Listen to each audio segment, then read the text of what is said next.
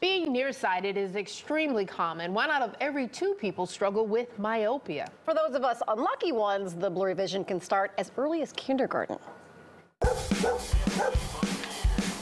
So do you remember when you had to get glasses? Yeah. Do you remember what was your thought the day you found out you had to get glasses? I was pretty sad. Yeah, I didn't want to wear glasses. Were you the only kid in your class with getting glasses at that time? Yes. Why were they so bad? They're just uncomfortable. I didn't think I looked good. I think I looked good. Yeah. And did you feel like it was weird because no one else had them yet? Yeah. You can't even talk about playing sports in your glasses because you never did. No. Literally never did. Why not? Because I feel like they would fall off my face. When I was playing soccer at that time, when I got my glasses, if I got kicked in the face with the ball, they'd break. And also, I still didn't like them. I mean, you did hockey, we went skiing, you played basketball, you played soccer. You never wore them for any sport. No. So isn't it hard to do something when you can't see? Kinda. You were 9 when we got you contacts, right? What'd you think of that? I liked them. At first, it was really weird, because you're basically touching your eye. Yeah. They're pretty easy to get in. Yeah, and you're super good at it. You don't have like glasses sitting on your face. It really just, it just feels like nothing's in your eye. Yeah. Kind of just feels normal. If you just get it in there fast, you don't feel anything. Could you imagine having to wear your glasses 24/7 now? I would hate it. Would you? Yeah. Yeah, especially playing sports. Yeah.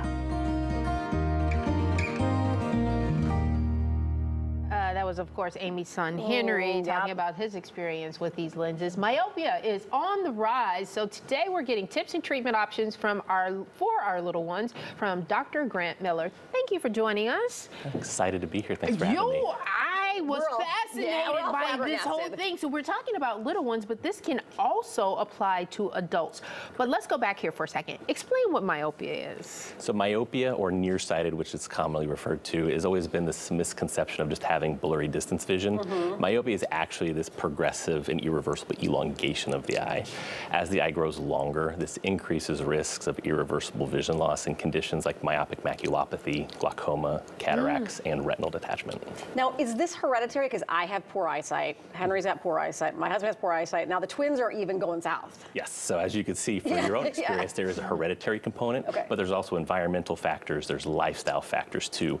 But we are seeing a rapid increase in children developing myopia that have no myopic parents as well. Oh, okay. Do we know why? There's lots of stuff. For instance, we're spending more time inside and less time outdoors. Kids are spending extreme amounts of time working up close, from things such as reading to spending time on digital devices as well.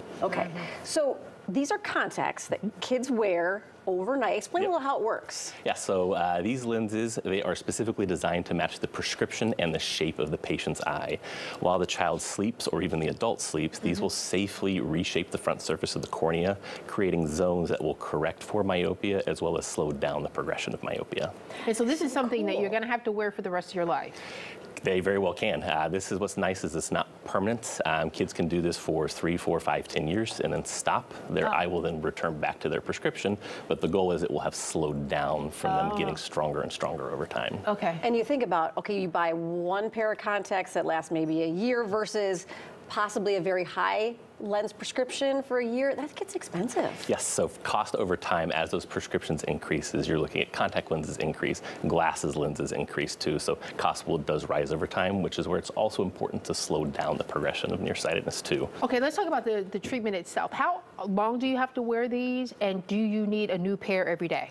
Yes, so these lenses, they're good for 12 months or a year.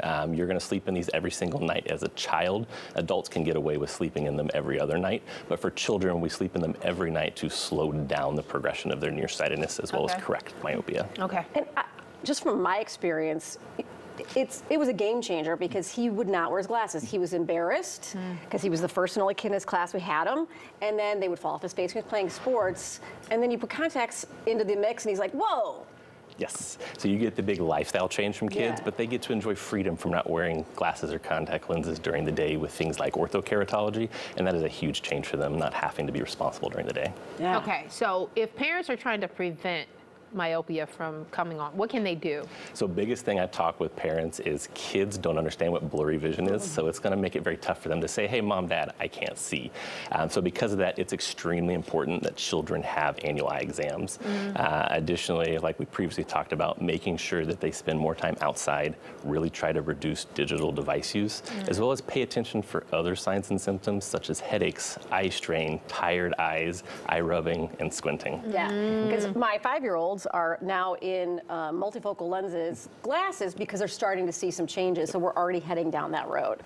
And so it can happen really early. I don't think people realize that. Yes, that's the thing. We recommend having children have an exam at 6 months to actually see if visual system's normal, and then we're looking again at 3 years old, 5 years old, and then continually yearly monitoring from there. Wait a minute, is this something that you get out of your typical doctor's office, or do you need to go see a specialist? You can see this at a lot of offices. There are not a lot of eye care providers that actually do this because it requires taking more time doing additional tests with children. So we are fortunately one of the few that does this on a lot of children. Okay. I will say it's worth the time, that's for certain. Doctor, thank you so much for being here. Hey, scan the QR code on your screen for more information of go to seeyourability.com. Amazing. All right, thank you so much. Yeah.